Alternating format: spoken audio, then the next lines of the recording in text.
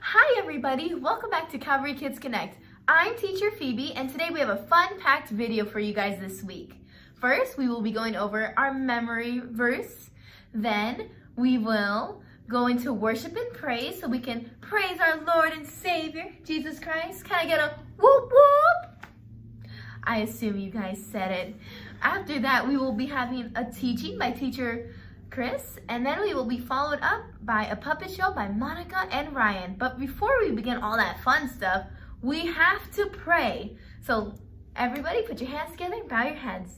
Dear Heavenly Father, thank you for today and every day, Lord. I thank you so much for bringing our special friends here with us to watch it, even though it's through a screen, Lord. Bless this lesson and let us learn from your word. Fill us with your Holy Spirit today and every day. In Jesus' name, amen. Let's go on to that memory verse. Hey guys, so today's memory verse is in 1 Corinthians chapter 15, verses 57 through 58. Let's get to practicing. But thanks be to God, who gives us the victory through our Lord Jesus Christ.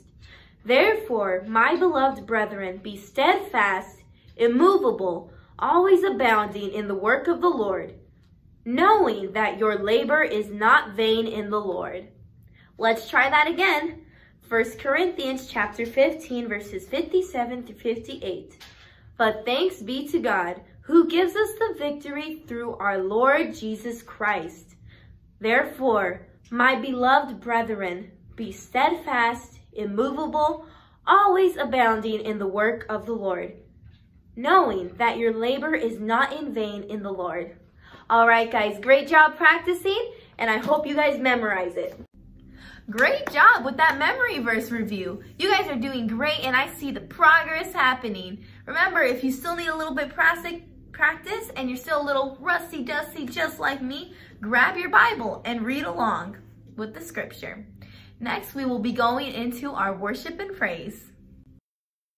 John 8:12.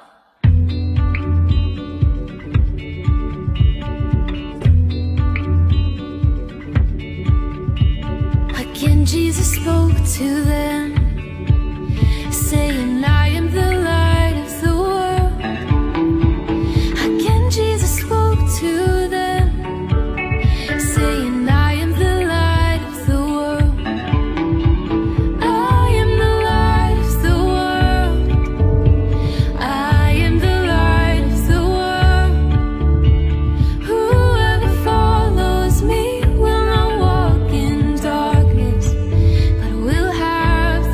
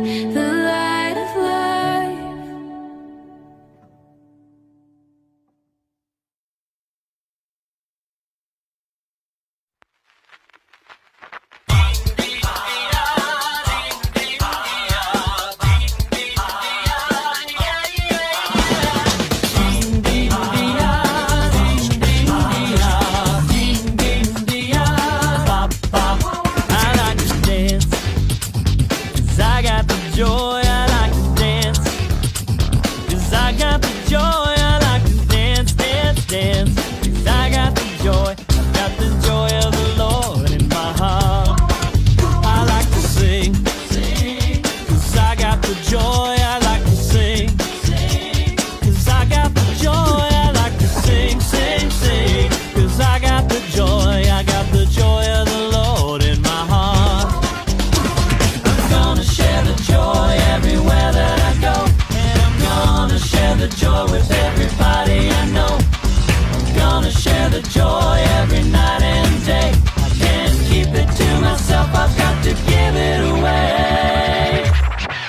I like to clap my hands 'cause I got the joy. I like to clap my hands 'cause I got the joy. I like to clap my hands 'cause I got the joy. I got the joy of the Lord in my heart. I like to shout, shout, 'cause I got the joy. I like to shout, shout, 'cause I got the joy. I like to shout, shout, shout, 'cause I got the joy. I've got the joy of the Lord in my heart. I'm gonna share the joy everywhere that I go, and I'm gonna share the joy with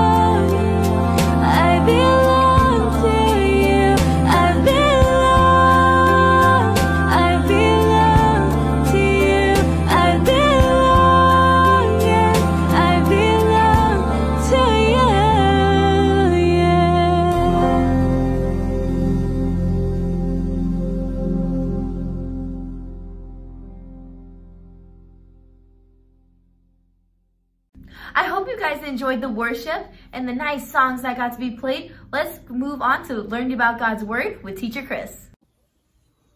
Good morning, everyone. Excited to be here and to be able to get into God's Word with you today, and just hope you guys are all doing well. Today we're going to talk about prayer and look at some of Jesus's prayers when he was here on earth with us. Before we do that, let's go ahead and pray. Lord, thank you so much for this time to be in your Word, Lord, and thank you for your Son, Lord, who came to earth willingly to die on the cross for our sins, Lord, that we could have eternal life. Lord, we thank you for your love and just how much you love us, Lord, and that you're willing to give your Son for us, Lord, and just how you love and care for us in our lives and all the blessings that you bestow upon us, Lord. We're so grateful for that, and we're grateful that we have your Word to learn more about you, Lord, and that you've given us the Holy Spirit to help us to live in obedience to you and to become more like Christ, Lord. Just pray you bless this time in your Word, Lord. And I pray for everyone and their families that they're doing well, and that you just continue to watch out over them and protect them and keep them safe, Lord. And I pray for any hurts or pains or struggles they're going through, Lord, that you be with them. You are our rock and our strength and our foundation, Lord. And I just pray you bring healing and relief to any situation, Lord. In Jesus' name, amen. All right, guys, so we're going to look at Matthew chapter 26, verses 36 through 46, and this is Jesus' prayer in the Garden of Gethsemane. So let me go ahead and read those verses to you. Matthew 26, starting at 36, Then Jesus came with them to a place called Gethsemane, and he said to the disciples, Sit here while I go and pray over there. And he took with him Peter and the 2 sons of Zebedee, and he began to be sorrowful and deeply distressed. Then he said to them, My soul is exceedingly sorrowful, even to death. Stay here and watch with me. He went a little farther and fell on his face and prayed, saying, O my Father, if it is possible, let this cup pass from me. Nevertheless, not as I will, but as you will.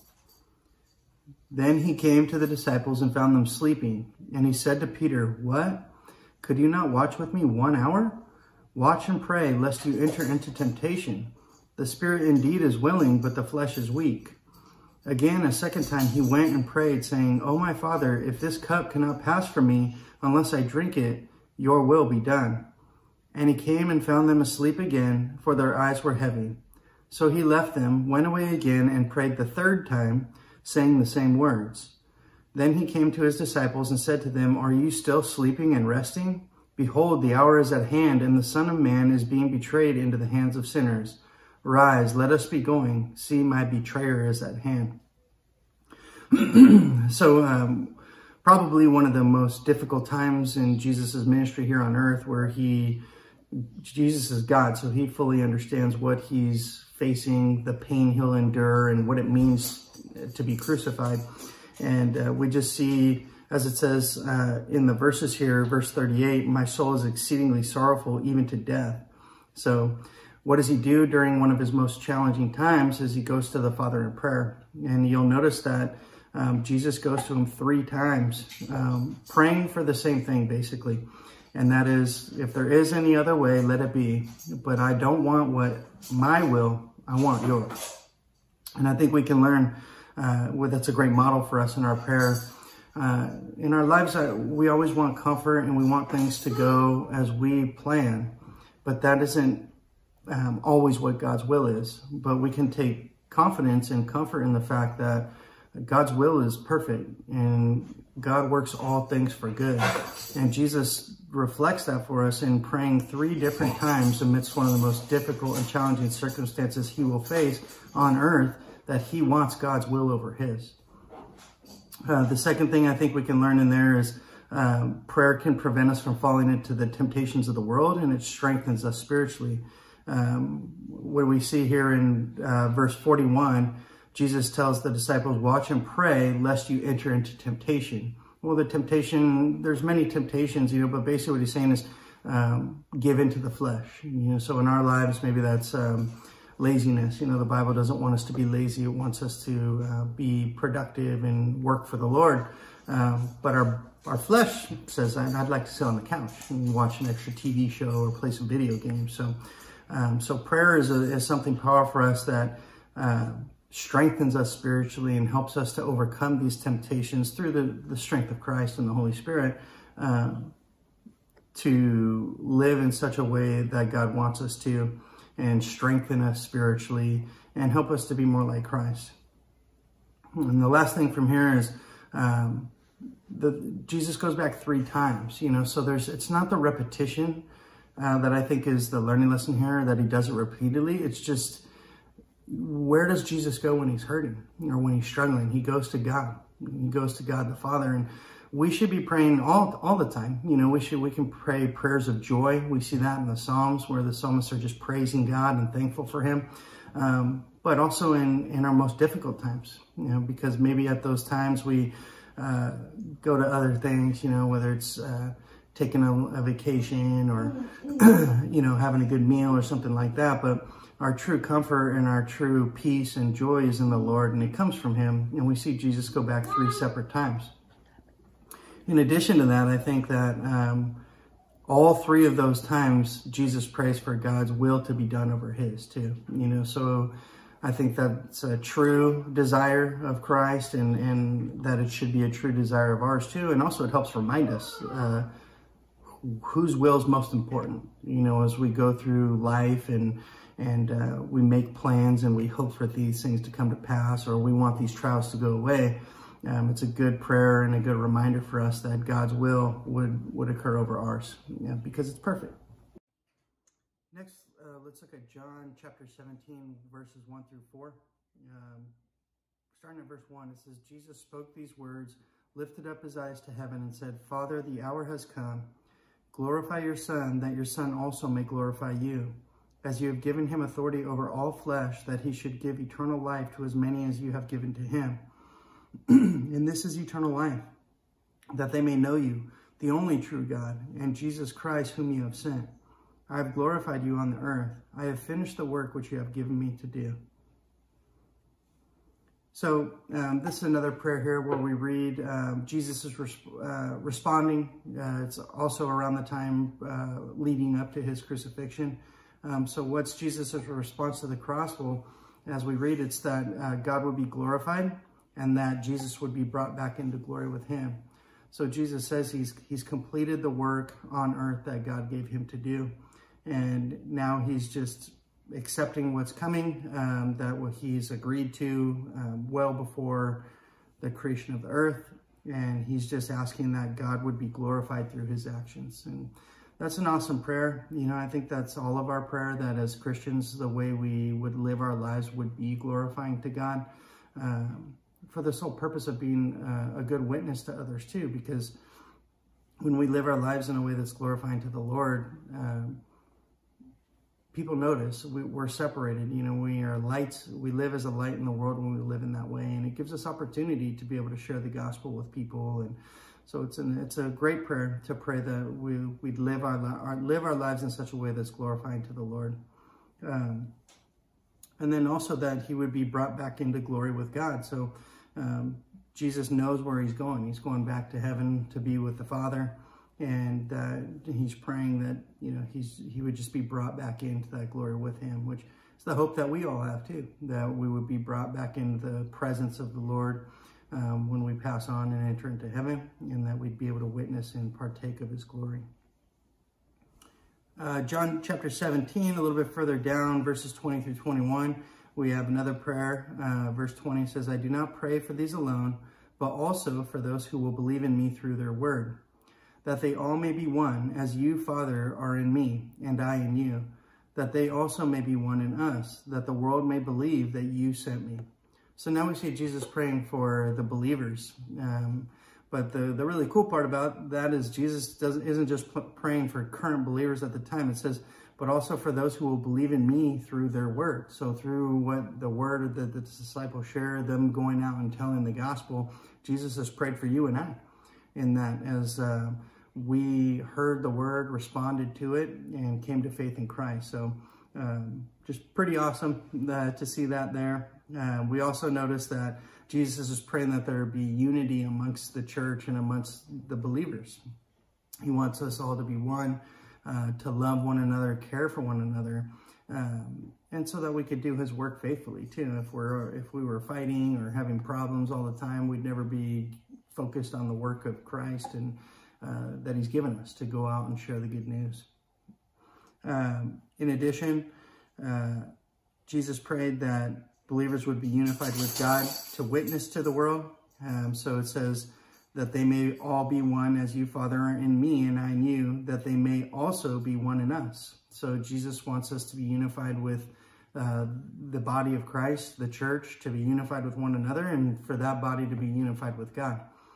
Walking with him in faith, learning about him, building that relationship with him as a witness to the world. And as it says there, that the world may believe that you sent me. So through the unity amongst the church and our unity in our relationship with God, we live as an example, as a witness to those around us. We're able to tell the good news about Jesus Christ. So those are three prayers that we see that Jesus prays, and like I said, we can learn a lot from that. We learn that praying for God's will over ours is important. God's will is perfect.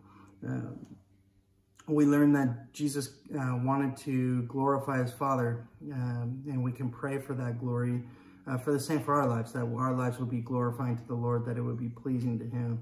And then we pray for our fellow brothers and sisters in Christ. We pray for the believers, that there would be unity amongst us, not just now, but in the future, as Christ did. And just that the believers, the body of Christ, would be unified with the Lord, and that it would be a witness to the world, and God's love would be demonstrated through us to the world, and that God would be able to use that to save more people. So, enjoyed spending the time with you guys today, and let's just wrap up in prayer before we end. Father, we just ask that you'd help us to grow in our prayer lives, Lord. You gave us Jesus Christ, the perfect example, Lord, and we pray that your will be done in our lives, Father, that we would seek your will in everything that we do, because we know it's good, Lord. We know it's perfect. We know that it all works together for good, regardless of whether or not we understand it, Lord. So we just ask that as Jesus did in the garden, Lord, that your will would be done over ours, Lord. And we pray that we'd glorify you in how we live our lives, Lord, that our actions, our words, how we pray, how we worship, all those things would glorify you and be to your glory, Lord. And Lord, also just pray for unity amongst the believers, Father. And we just thank you for the body of Christ, that we can have fellowship with them. And we just pray that we would be in unity with you. In Jesus' name, amen. All right, guys, we'll see you later. Thank you, Teacher Chris, for delivering God's word. Now let's move on to the puppet show with Monica and Ryan. Monica, I have a problem. Oh, I know. I've been telling you, that thing on your foot is not normal, and you need to go see a doctor or at least tell Mom about it. I'm not talking about my foot, and my foot is perfectly fine. All right. I'm sorry. Then, is the problem not being able to focus in school? I pay plenty of attention in school, and my grades are spectacular. I don't know if I would count a C as spectacular. Well, I would. It's only one class, and my teacher says I'm making excellent progress from what my old reading scores used to be. And progress and participation is the most important thing in my book. Okay, so if the problem is not at school, and because you're making good progress, then your problem must be about losing the highest score at the arcade. Okay, the racing game was defective and Brian beat me one time. Anyways, it's not the problem at all. But I'll be back there on Saturday to make a new high score. Anyways, we're getting off topic. That's not my problem. All right, sorry. I'll just listen. What's the problem? Well, since me and Brian have been going to the arcade, we've seen the vending machine. And it has that delicious chocolate. And at first he was trying to be funny, so Brian kicked it. And one fell out by accident. So we took it and ate it. But we felt bad after. And we pinky swore that we were not going to steal again. But then the next day we saw the vending machine and we... No, you didn't! Yes, Monica, we stole it again.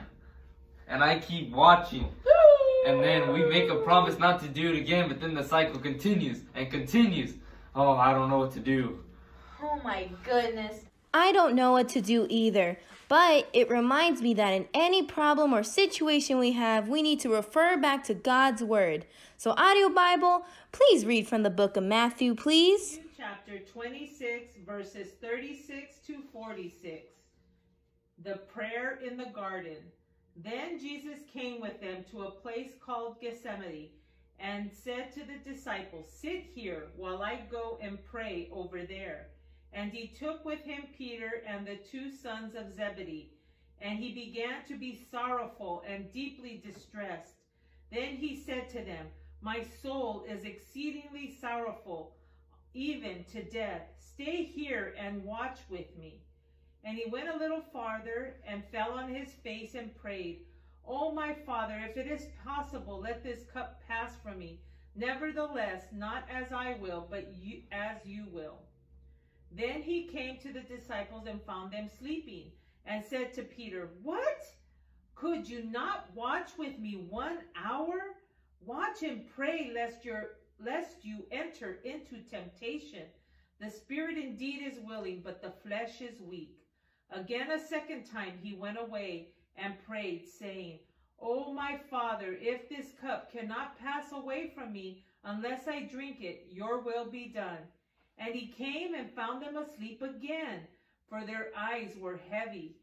And so he left them, went away again, and prayed the 3rd time, saying the words. Then he came to his disciples and said to them, "Are you still sleeping and resting?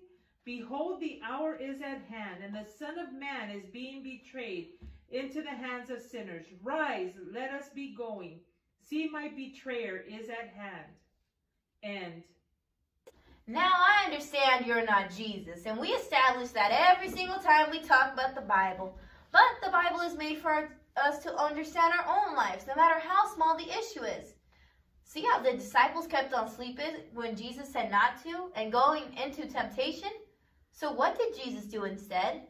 Jesus prayed. Yup, he prayed. And even though the Son of God, who was perfect, he always drew his strength from God through prayer and meditating on God's word. And even when Jesus found himself struggling with the flesh and temptations, he looked unto God first. And we need to do the same because Jesus was perfect. And although he never committed any sins, because he was perfect, we need to do all we can to stay on the path we are called to be on. And we need to draw our strength from Christ, who is perfect. Tomorrow, when me and Brian go to the arcade, I'll bring some money so we can pay the people at the arcade for what we took. That sounds great. Talk to Brian about it too. You guys are both saved, and if you guys both praise, then you guys can both grow from this through God. Sounds good, but what if we get in trouble? Well, I think you should talk to Mom about it. Just be honest and have your money just in case. Mom will know what to do. Kids, it's time to eat. Come on down. Well, now seems like a good time to tell her. Well, now that was a fun puppet show video. I hope you guys had fun for this week's lesson, that you guys learned a lot. But remember guys, if you are tired of the screen and you're ready to come back to church, our His Kids ministry is now up and running according to the CDC guidelines. So we will be wearing our mask, have our temperatures taken, but most importantly, have fun and learning about the lesson that week. So if you guys want to come on down for the live show, then come on down. But if not, we will keep these videos up and running. But let's pray. Dear Heavenly Father, thank you so much for today, Lord. And thank you so much for bringing us here this week to learn more about your word, Lord. I pray that you bless every single one of these viewers that is watching you, Lord. Bless their families and keep them safe throughout the next coming weeks, Lord. I pray that you fill us with your Holy Spirit so we could shine our lights with everyone we meet, Lord, and teach us the importance of prayer. In Jesus' name, amen. Bye, guys. Thank you guys for coming for this week, and see you guys next week.